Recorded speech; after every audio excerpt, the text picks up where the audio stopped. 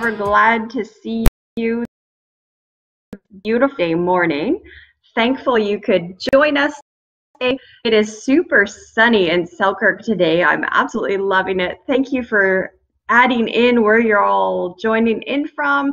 I hope you have the sun too where you are and it feels like a glorious Tuesday morning. My internet is glorious, so if my slides load a little and work through this morning, I am thrilled and honored that I get to talk to you about the power of positive thinking today, because it truly does impact our work, our lives, our relationships.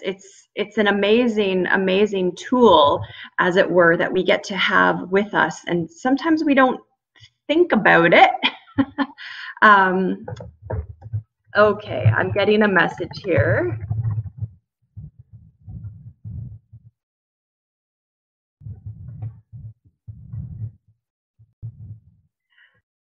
I am going to work on two things in the background here to see if my audio quality can improve for you and you can hear all that we want to share today. Of course, you have joined us with Workplace Education Manitoba. We're thrilled you could join us because we love to help people develop essential skills that are needed for work, learning, and life.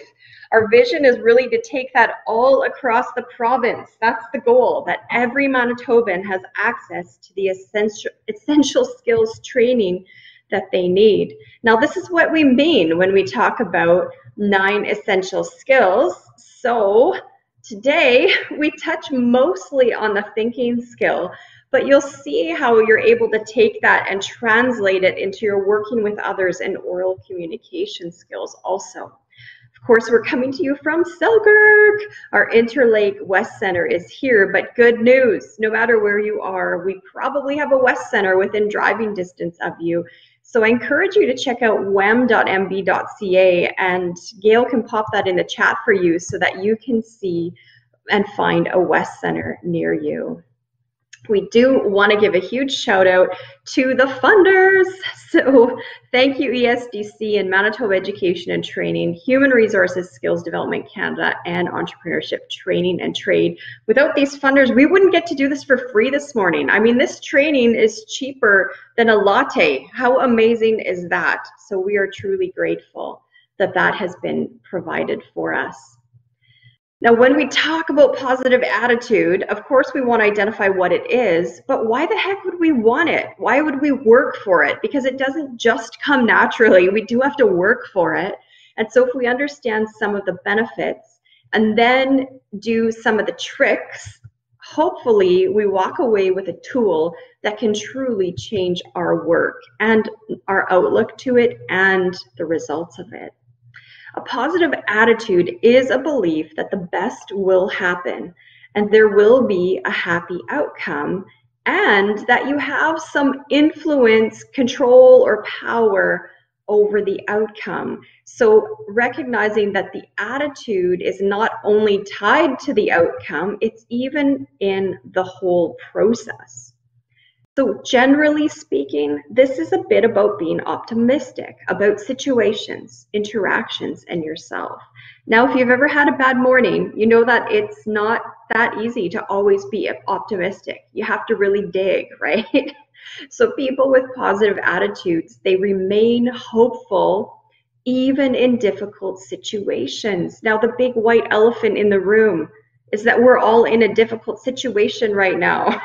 And what a difference it is when we face it with a positive attitude, even despite the difficulties. And you know, one fun free tip for you is to, even when you're talking about the big white elephant pandemic that we're in, can you talk about it with a smile on your face? It's so interesting how your voice changes, your outlook changes when you just smile in the background, even when you're alone on the phone. Adding the smile to it does affect your outlook. Now, contrasted to this, negative attitudes are more pessimistic and disagreeable, and they typically expect that only the worst is going to happen. How many people, like, show me that emoji button at the top of the screen, who works with a pessimist? Sorry to ask you a negative, pessimistic question. We all have people who walk around with the gray cloud all the time, right? But I'll bet you also work with people who have positive attitudes. And that's even why you're here today, because you're one of the elite who are working to see things from a different perspective and to energize your workplace. But guess what? It has benefits that aren't just about work. It actually helps you cope more easily with daily life, brings optimism to your life, and I would even submit your relationships. And it makes it easier to avoid worries and negative thinking. In fact, these constructive changes do actually bring success. There's research to back that up, and also to back up what negative thinking can do. So decreases in performance, lack of collaboration, looking at things dismally, energy goes down, depression goes up, quality of work goes down, customer engagement goes down. So just at the very, very surface level, we had to pick. I think we all agree what we would pick, right? We know that negative thinking doesn't really solve a lot of problems, doesn't really open up a lot of opportunities. So that part's somewhat obvious. But let's just look at like all the free benefits.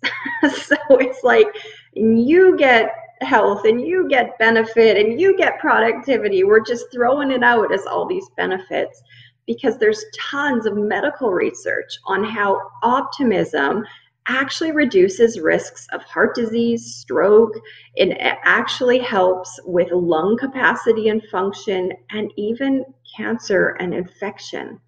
So one of the latest studies that came out even linked optimism to a longer life. Now, hopefully you're so optimistic that you do want to live longer, okay? That you do want more days. Life's not so gray that you don't want to live. The study in proceedings of the National Academy of Sciences found that people with higher levels of optimism also had a longer lifespan.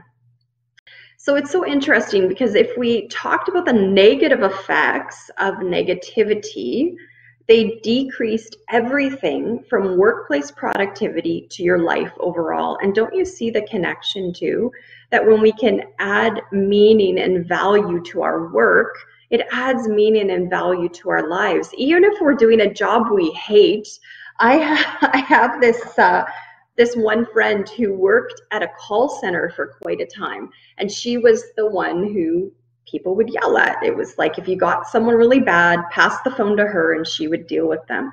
And she had this mission to turn people's attitudes around. And so every day when she went to work, instead of her thinking she was going to get yelled at, instead she thought, how many people do I get to turn their life around today? And guess what? She was so hugely successful in it and was rewarded all the time for her achievements. At work, a positive attitude definitely helps you overcome challenges, especially if you know you're in a job you hate, you have challenges, or you have the people under the gray cloud are the people on your team. It's truly your secret weapon to be able to navigate through personal issues and interpersonal issues, because positivity sets the stage for wanting a change, for wanting to solve a problem, as it were, and wanting those relationships to flourish. Now, the dividends at work, woohoo, increased productivity. We all love that, right? But look at the next one. I love the next one. There's a greater probability of collaboration and teamwork. Isn't that so true? I want to collaborate with the people who are positive. I want to be on their team. I want them to pick me for their baseball team, because collaboration and teamwork is fun. Improved morale is the place we want to work at. And of course, it strengthens our ability to overcome obstacles, because then we're willing to try, then we're willing to reach, we're willing to share and have that true camaraderie. And oh man, camaraderie, let's just, I just want to spend an hour talking about that, but don't worry, I won't.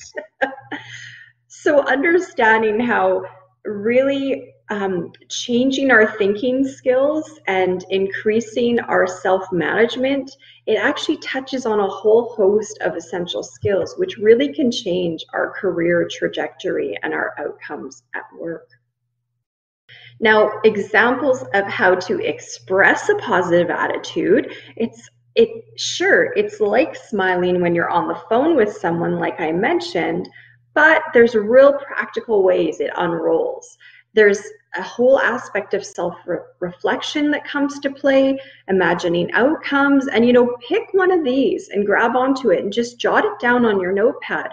Which one of these do I want to be intentional about today? Is there someone I have a hard time working with? Today, I'm going to seek to understand them and where they're coming from and how they work. Or today, I'm going to work on looking to the past at what worked, what was positive, what did I learn from, what did I glean, and I'm going to apply that knowledge into my thinking framework for today. So let's all make a pact. Let's pick one of these as a practical, I will do this today. I already know which one I'm going to pick. All right. Love this. My co-teacher often with us is a gal named Carrie. How about a thumbs up emoji if you've been under Carrie's training? Have you had the opportunity to be with her? Well, Carrie, this is just her. Positive mind, positive vibes, positive life. There's a connection. Our thinking leads to actions and changes our lifestyle. I love the positive vibes that you guys got to be under Carrie's teaching, and I stole that slide from her, and she's with us today, so that's pretty cool that she got to see that. So give yourself a litmus test here. Are you positive? Example, do you often talk about things you like as opposed to what you dislike? The old saying, is your glass half full or half empty? You really can actually measure yourself. Now here's a question. When you think of your time on the job, what percentage of time do you think that you convey a positive attitude? Jot that down on your little pad of paper beside you. You're going to need that number because you get homework today, guys. So maybe you think, hey, 60% of the time I'm positive, 99% of the time I'm positive, 2%, whatever, you jot that number down. And here's why, because for your homework, I want you to think about asking a colleague how they would measure you on that. So go to someone that you bump into day to day at work, or if you're working at home, the person that you're collaborating with digitally, and ask them, say, I'm just trying to think how I come off in the workplace. Do you think I convey a positive attitude? What percentage of time do you think I bring positivity to the workplace? And maybe they'll say, hey, yeah, about 90% of the time you're positive. Well, if they say 90, take 10% off, okay? They probably mean 80. It's a lot like your weight. How much do you think I weigh? I'll guess you to weigh about 20 pounds less than what I actually think. So compare these two numbers. You've got your number of how often you think you're positive, and you truly could be 100% of the time, but ask a colleague and see, do those numbers match? Because it's one thing living in your own head, it's another thing measuring that in terms of the impact. What do people feel when they're around you and on your team? And so knowing if your number isn't the 100% or 90 or whatever you're aiming for, be asking about, when I face the situations at work, do I assume the best or do I see the worst? And sorry to do this, but anyone out there who works with customers, I mean, I'm like totally talking to myself right now. In one of my other jobs, I work with customers, and sometimes I get a recurring customer who's always negative and difficult. Well, when they walk through the door, what do I see? Do I assume it's going to be bad? Or do I assume today's the day that this customer and worker relationship is going to change? And can I turn it around for them? Can I deliver them the best service so they leave feeling honored and valued? So it's real life work to do that. When you think of your worst experience, and absolutely, Diane, man, I get to practice this day in and day out. I'm not telling you that it ever ends. It takes work. And do you know what season you're in right now? Did you used to be one way and now you're another way? Are you facing any challenges in front of you? Have you thought about, hey, what are my opportunities for growth? And that doesn't just mean training. That doesn't just mean, oh, I'll go take a course and then I'll grow. Sometimes our opportunities for growth are the obstacles in front of us, and recognizing this is really hard. I don't like doing this and it's making me very uncomfortable. But I can imagine that once I conquer this, I'll have a new skill. So just, knowing your season, knowing your perspective and what's in front of you that's challenging you, and then asking, what's the impact of being positive on my own motivation and my own self-confidence? This is a really important one, and probably you want to jot down, because if we could go deeper than a 30-minute tidbit today, this is one we'd camp out on, because your story would be slightly different than mine, and we'd have some things in common about how positivity does motivate you, but we have such real life examples that are really, really wide. So I encourage you to reflect on this question when you pour your refill cup of coffee after our session ends today. Benefits of your belief in your ability to do a job well. So see the difference? There's me looking at a customer, hoping I can change their perspective, but also having positivity in my own ability, that I'll be able to do the job well. I'm not assuming the worst of it. And then it strengthens my skill to actually be able to do it. You do build trust in yourself and other people. You stop wasting time on the blame game. And it can open up opportunity that you'd be willing to take a risk, because sometimes when we see a risk, we think, what could go wrong? And sometimes when we see a risk, we think, hey, what could go right? What could be so great about this? And then, of course, hopefully you smile more often. And the smile more often is a little bit like the chicken and the egg. If you smile, it helps affect your positive attitude. If you have a positive attitude, it helps make you smile. So one fun fact I learned recently is, did you know, I know you know that laughter affects us in a positive way, and it even has health benefits to be able to laugh. But did you know that even fake laughter helps? Seriously, this blew my mind. Someone was telling me this recently. They actually did the research, not me, but even if you cannot laugh about something and you do your fake laughter, even that produces benefits and helps you, yes, even with your yoga laughter, because that will change some wires and chemicals in your brain. So referring back to my friend at the call center, one thing interesting about that is everyone at the call center was trying to earn the perks, and she kept earning the perks. She would get these gift cards and bonuses and things at work, and everyone wanted to meet those achievements. And not many believed that the difference was before she picked up the phone, she'd smile. And that little bit of internal laughter before you even have the conversation actually can be linked to achievement, especially in a job like that. Now, teammates that are positive, they reduce the stress of the group. I love being around less stress, right? Like, the older I get, the more I value that. It certainly builds trust, because one thing that positivity does is, even if you don't know exactly how the outcome is going to go, it's, hey, we're in this together. I've got your back, you've got mine, and at the end of the day, we're going to laugh about this.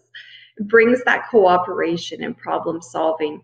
And of course, you'll keep good people if they can work in an environment that's positive.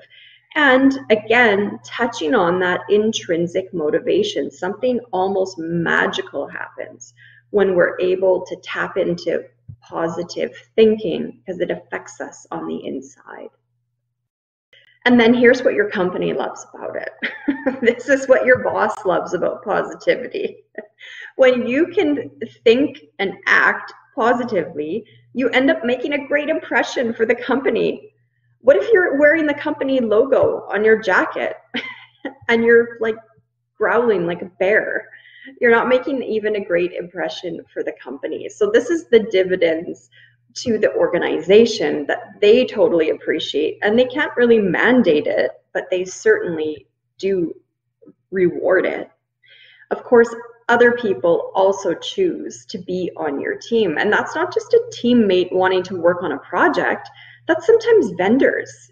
A lot of vendors don't need your business, and they pick and choose who they'll do relationships with.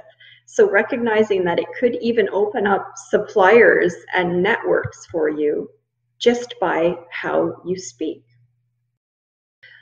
Productivity in the workplace is always championed by employers, and they've recognized that positive people are even easier to manage. There's less meetings of being dominated by complaining and more opportunities for productivity, which helps us problem solve. We just did a workshop yesterday about problem solving, and the thing about problem solving is you have to have a reason to want to solve the problem.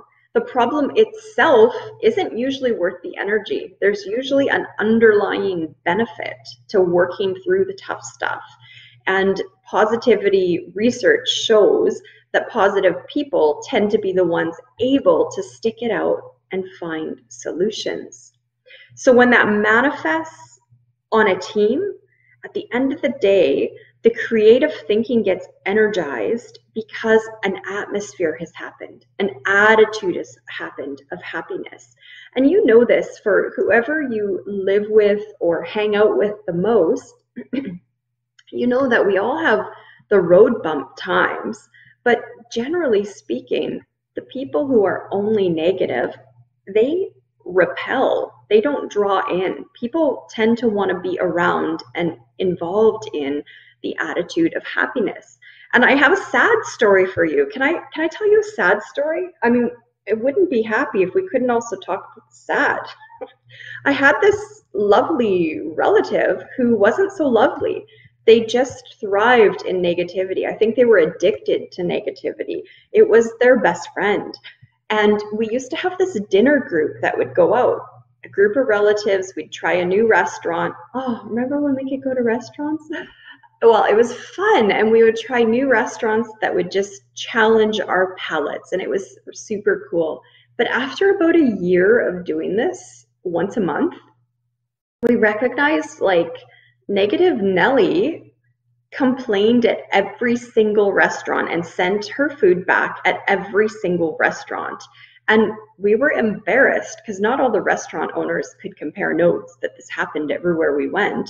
But we realized like it actually got embarrassing to dine out because it was affecting our reputation because someone could not find one redemptive thing. And I'm sorry, if you've been to 12 restaurants and you can't find one positive thing about it, you need a time in the wilderness to sort that out, because the attitude of happiness creates an environment that other people want to be around. And in the workplace, it pushes us to new heights. It pushes us not in a drudgery way. It pushes us in an exciting way to say, hey, what could happen if we did something different? What could happen if we tackled this? Now, personal story, when my daughter was 4 years old, she had an older brother who could skate like super amazing. And she was determined to learn how to skate too. But it didn't come naturally to her, which is sort of funny because now it's extremely natural to her and she's probably the best skater in the house. But at the time, she was just all clumsy. And she had tears coming down to her face in one of her lessons. And we weren't making her do this. She just was determined to do this. And I got down on the ice really low to her and I was like, are you sure you want to do this? Little crocodile tears coming down. And she's singing. Like, what are you singing? Mom, Never give up, never, never, never, I'm never gonna give up. Now, this song didn't exist. She wrote it in her tears on the ice. She found a little tune and just started singing, I'm never gonna give up. I could just cry just telling you about it. But man, that girl now, she only had to make it through, like, 5 or 10 really painful lessons to get to the point where she didn't have to sing the Never Give Up song anymore. So getting through the hard part with positivity, even if there's a tear silently coming down your face, even an imaginary tear coming down your face, it's recognizing it probably won't always be that way. It's just that way right now. So if you find you've been going through that and experiencing that, you get to decide to make a change. You get to decide to plant a new seed. And where the heck would I even start with this? Do I just start singing that little girl's song, Never Give Up? Well, that's one place. But why don't you start a gratitude journal? Tons of people do gratitude journals in life, but why not one for work? We're taught at work that we need to document the conflicts. We need to document different legal situations that are happening. But why don't we ever write down the positives? Just keep a little spot, whether it's digital or on paper, but write down some of the wins. When you meet the deadline, that goes on the list. When a coworker gets promoted, that goes on the list. When you didn't throw your computer across the room, it goes on the list. Hopefully none of you actually do that. But just challenge your thinking, and this is something you can even share. When you start thinking about work-related gratitude, this is the stuff that goes into people's personnel files. This is the positive feedback you email to companies to let them know you're giving them a pat on the back. Of course, challenging your own beliefs too. Do you really believe you could achieve? Do you really believe you're responsible? Even if you're in the most negative workplace, do you believe that secretly in your own heart, you are able to generate positive thinking and to make a change in the little part of the world that you own? So owning your own beliefs, no one else is responsible for them. They're your own, and no one can take those from you. And probably the most practical is staying out of the pit. Don't go in the pit. And, Mark had put in a chat that sometimes negativity comes because people weren't heard at work. And it's so true. When we can hear from people and empower them, it changes them to be a positive, energized worker. And so let's put those in the right channels, that we're able to help someone work through and give them a hearing place, but not in the gossip pit place. So sometimes that's even putting up a boundary that feels super totally awkward, where you have to say, you know what, I'd rather not talk about this, or I can't talk about that. And you decline a time or two, and they'll find someone else to go into the pit with. So this is one to really be aware of, because if you find that on a Monday morning, someone's throwing up all over you verbally about how awful their weekend was and how they hate being at work that morning, you might need to just avoid a gossip pit a time or two. So I do encourage you, I gave you a few things to write down today after we are done today. And I encourage you just to give yourself that time of reflection, because chances are there was a time you were very positive about the opportunity to work at the company you're working at right now, or just to join the workforce. Young people are so excited to join the workforce and try something new. So reflect on, with gratitude, what that looked like for you in the past and what that looks like going forward. Now, if you think you're a positive thinker who's willing to put in some of these strategies, there's always more opportunities for you. Now, they're not all with us. There's tons of opportunities around. I just get to shine the spotlight on the ones we're doing. So coming up in January, if you want to take this positivity and attach it to how you communicate at work, then join us for our January seminar. If you want to take the concepts of self-management to the next level and really rise up in a place of leadership, whether they appoint you to that in your job or you're striving to grow as a leader, then join us for our 8 sessions seminar workshop series that's coming up starting in February. You can always register for those on our website. And at the end of the day, I guess what I want to encourage you all to think is, sorry, this slide's about more opportunities that Workplace Education Manitoba can provide for you. And we can come to your workplace even via Zoom and be able to do custom training for you. But at the end of the day today, one of the things that's the most powerful, absolute life changer thing about positive thinking is the ability to share it. So our mission today is not just to walk away and use some of the tips and tricks selfishly for ourselves, but our mission today is to go off and to share this with someone else in a way that can inspire them. So we'll take something we know, a word of encouragement or a word of gratitude, and we'll share it with someone else so that we can plant a seed of positive thinking in a co-worker's life also. Now, I want to thank you for joining us. You guys, I loved the emojis today. We're so glad you'd spend a Tuesday morning with us. And my hope for you is that you just have the best day ever, and whoever works next to you, they get the best day ever too, and it keeps getting paid forward. Thanks, have a happy Tuesday, and we'll see you again soon.